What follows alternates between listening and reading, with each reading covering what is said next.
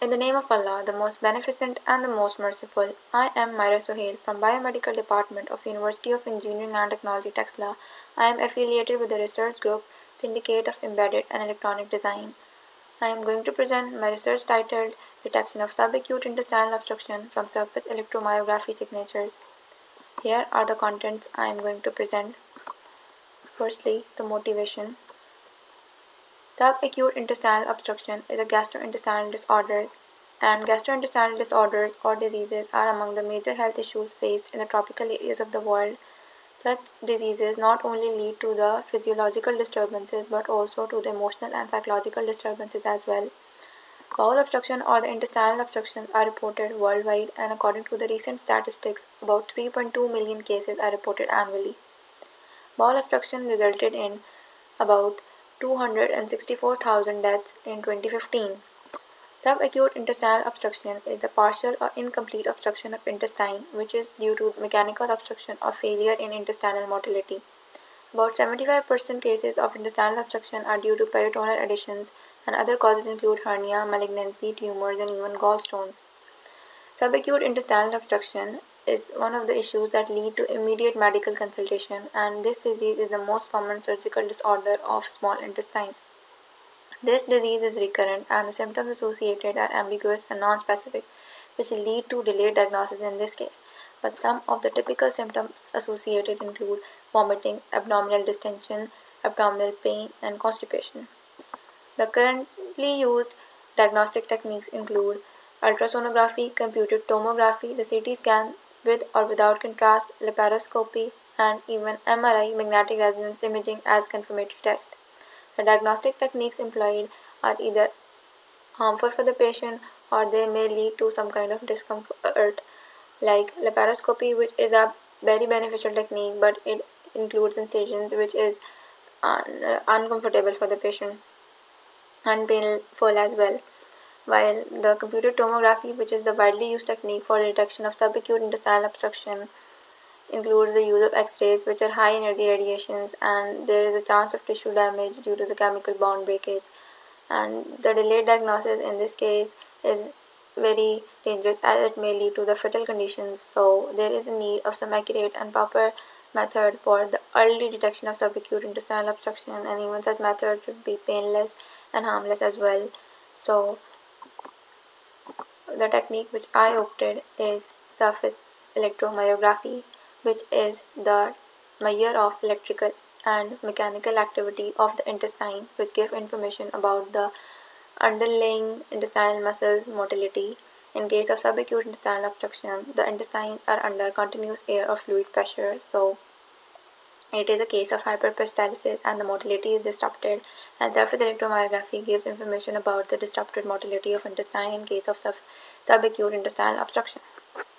Then moving towards the literature review, I have reviewed the literature of the previous decade in which the researchers used the conventional techniques of radiography mainly, and in 2013 a research was conducted in which the researchers evaluated the accuracy of the CT scan procedures for the detection of subacute intestinal obstruction, and their method was found to be 83% accurate.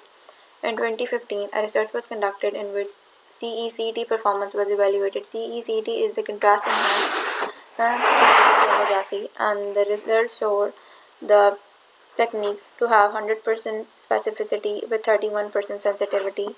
In the same year, research was conducted in which the scientists evaluated the accuracy of abdominal auscultations for the bowel obstruction detection, and this research proved that the pathological bowel sounds is not a very good method for the detection of disease because of certain limitations. The limitation is of time, as the pathological bowel sounds are very less frequent and the recording time must be very large to get the useful information. In 2016, research was conducted in which the scientists evaluated the performance of MDCT, which is the multi-detector computed tomography, and the results showed that the technique has sensitivity of 53% with specificity of 83%. In 2017, a review research was conducted in which the researchers compared the various techniques for the detection of intestinal obstruction, and they found the CECD, contrast enhanced computed tomography, to be the best and widely used method for the detection of intestinal obstruction, with a sensitivity of 92% and the specificity of 93%. Machine learning and deep learning algorithms were also used for detection of intestinal obstruction, and in 2018 the research was conducted in which the scientists evaluated the performance of machine learning algorithms, and this found this method to be much more reliable than logistic regression algorithms. In 2018, another research work was conducted in which the researchers evaluated the performance of convolution neural networks, and they used the conventional radiographic images, and their proposed methodology had a sensitivity of 83% with specificity of 68%. In 2019, a research was conducted in which the technique of surface electromyography was used, but this technique was used for the detection of other gastrointestinal diseases, which were diarrhea and constipation.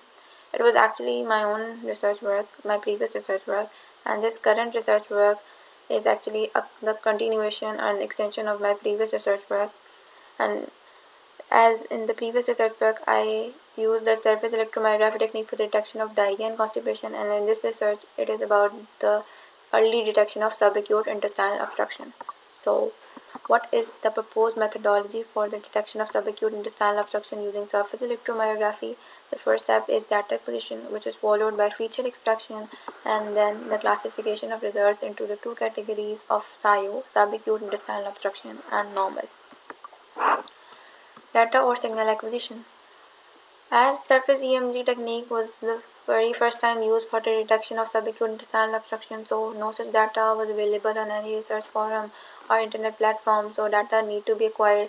For that, EMG sensor of beta-lino biomedical equipment kit was used with disposable surface electrodes, and electrodes were placed on the abdominal surface of the subject, and the placement of electrodes is shown in the figure. And the data was acquired at a sampling rate of 1 kHz, and the sample duration was 10 minutes. Total of 50 samples were acquired, of which 30 samples were from SAIO category and 20 were from normal category. The time domain plots are indicated, and as shown in the time domain plots, the normal sEMG is very much smooth as compared to the SAIO sEMG, which is much disrupted, as in case of SAIO or subacute intestinal obstruction, the motility is disrupted, so the distortion is also indicated in the time domain plot.